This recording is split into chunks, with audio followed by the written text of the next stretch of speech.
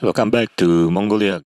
If you watch some of my recent videos on Mongolia, you would have seen bright blue skies, beautiful sceneries. But this video, I'm afraid the weather is not going to be like that. This was in mid-June, and the fishing season has just started. And you can see the sky is all grey and gloomy. It's an ammo. But as fishing, the weather is not always on our side. That's something we have absolutely no control over. On a 3-weight. But if you look at it from another perspective, that's what makes fishing more interesting, you know. Oh! It's gone. Oh no, right. Very light leader. Making a mess. Right. Check this out. 1, 2, 3. Thank you very much. Okay. But it's great to be outdoors. We make the best of what we have.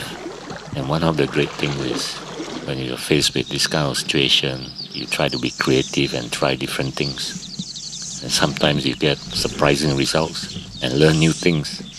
It's one of the great things I love about fly fishing. But before the fishing, let's go back to the beginning of the trip. I hope you guys will join me as I take you through our journey and through the countryside of Mongolia. These are amazing sights. And if you want to find out what gear that I pack, some of the things that I use, the flies used on this trip, just let me know in the comments below and I'll be happy to share the information with you guys. And as always, if we have anyone new on the trip, we will almost always bring them to this place here where they have this giant statue of Genghis Khan or Genghis Khan for a pre-trip experience. Everyone who comes to Mongolia for the first time always find it a fascinating experience. The things they see, the people they meet, the culture, the food, and so much more. So far, I've never met anyone who doesn't want to come back again.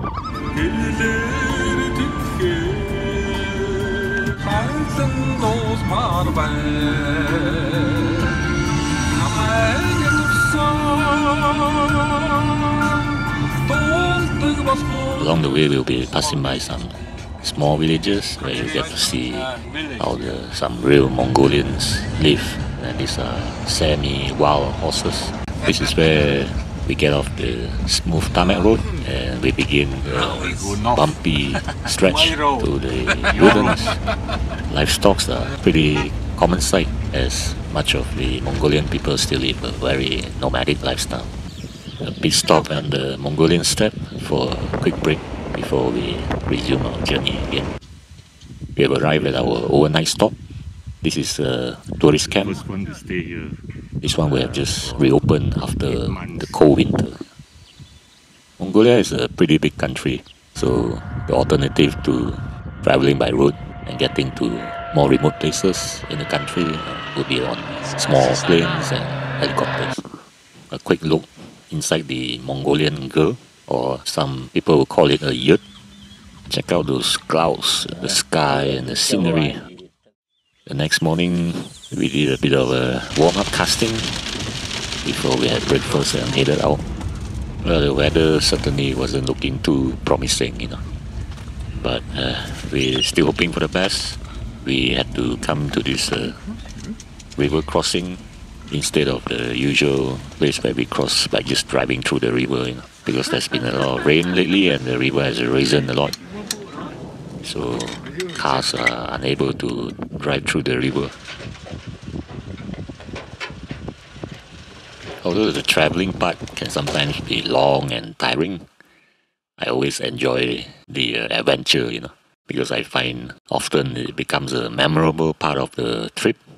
So yeah, everyone should try to enjoy it. Well, the rain certainly is falling.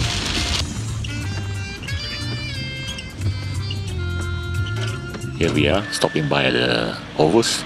I hope I pronounce it correctly, Ovus, where we just stop and put some stones and walk around it 3 times for, you know, luck and safe travels. You know. And then we arrive at our cabin just after lunch, and the first thing we did was walk down to the river, and it turned out to be great start actually, considering the way the sky looked when we were traveling. But I might have spoken too soon, as you'll see later. So this is Ben, his first trip here, and first couple of casts, and he's onto a decent trout. So, and then we went back for a quick bite at the cabin. Almost like. And then in the evening at 6 something, we were out fishing again and catching more fish. So it was a great afternoon upon arrival. Everyone was having fun.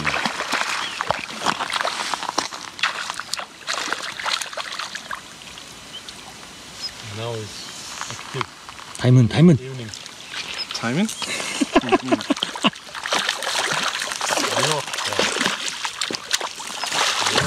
Nice dinner. And even when after dinner, we even went out again to try out along in the dark. A bit cold, but no catch in the night. So see you guys the next morning. Good morning, everyone.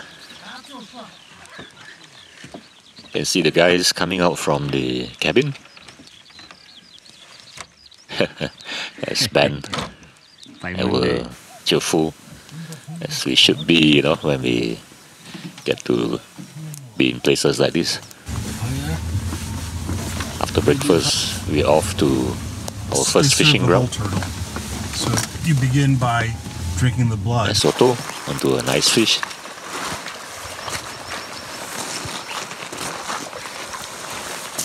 You know, a good fight.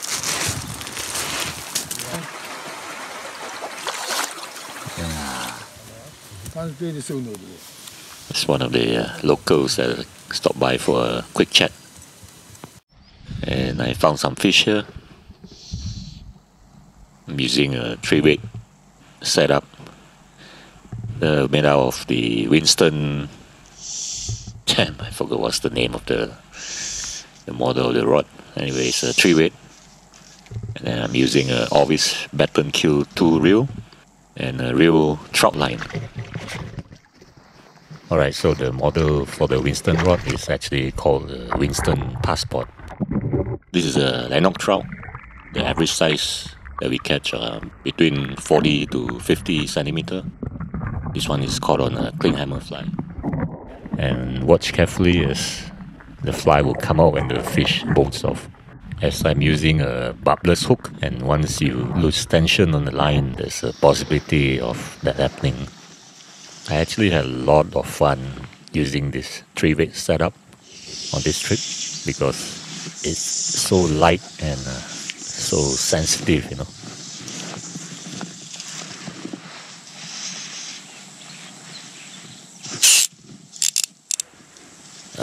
Just missed the eat here.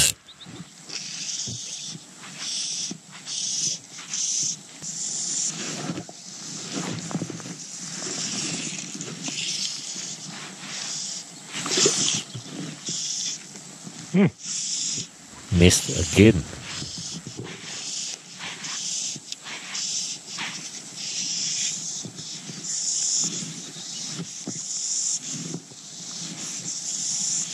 The only problem using this 3-weight, we're fishing often in big wide open spaces, and it can get quite windy sometimes, and you got to basically watch the size of the flies that you cast, Nothing too heavy and nothing too wind resistant. Well, I guess they are spooked now. This is at another spot. So I'm using a fairly light tippet, and I just got to lay the fish more carefully.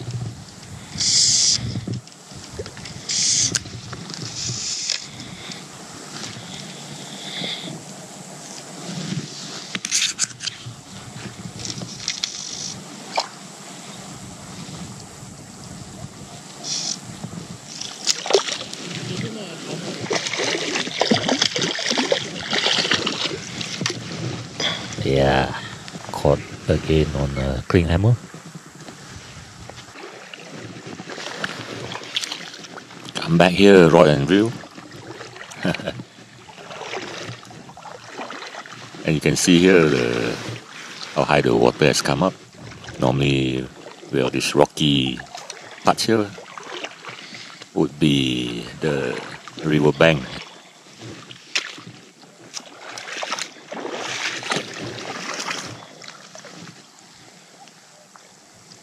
Another nice Lennox trout.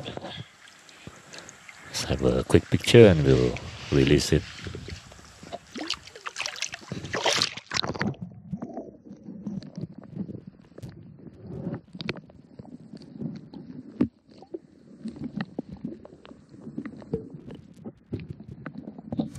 Yep. You don't have phone reception, right? Back in the cabin for dinner. Yeah, I'm still on plane mode. And then this is the next day. So all these flowers will have just started to bloom. It's like how the saying goes, don't forget to stop to smell the roses. So if you care to look, you see all these pretty flowers sprouting out everywhere. So we're on our way to our fishing spot for the day. And it's a wet and windy day. Because of the conditions, we have slightly less options where to fish. Because all the rivers are not in their ideal conditions. Water are deeper. Rivers are flowing quicker. Water temperature are lower. And fish are possibly not where they would usually be. What do you see? So here we are, Go ahead. Follow Gamba. walking along the meadows, enjoying the sights.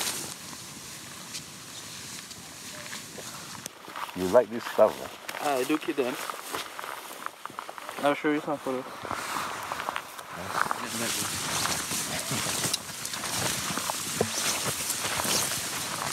We have a river crossing, so remember guys, keep yourself fit always, take care of your health.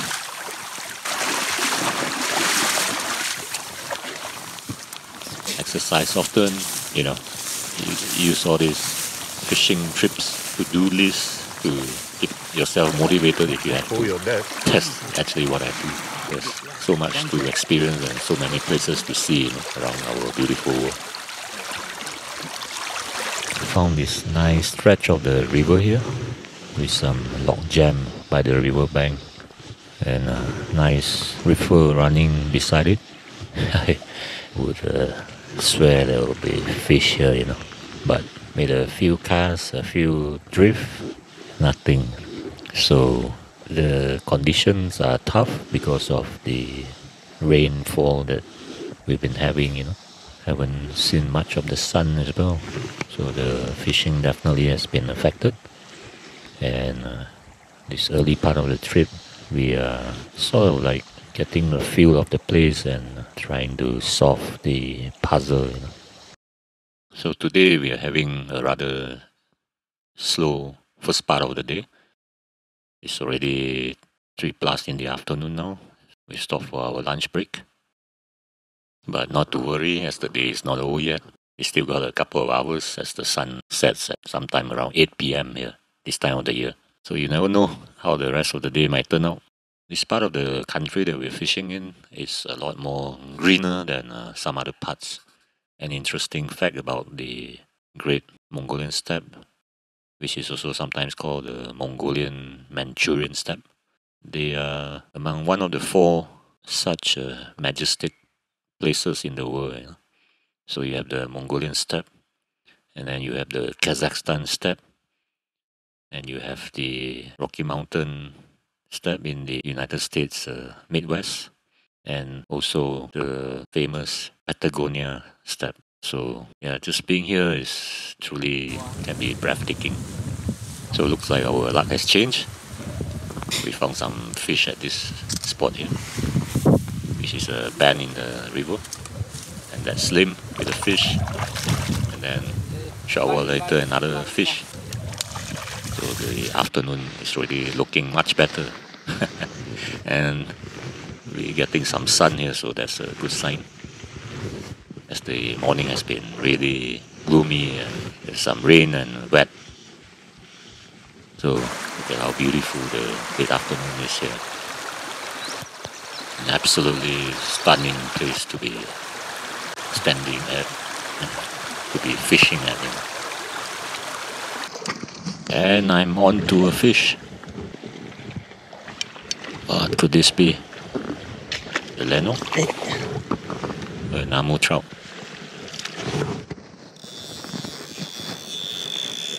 It's a Leno trout. And this is also when I start to discover that a little mouse fly that I decided to tie on and try could end up being a game changer on these tougher than usual conditions. Yeah! Finally. One nice one is all you need. That's the end of another day of fishing. Stay tuned for the next episode as we do more discovery and I catch even more fish with the little mouse fly.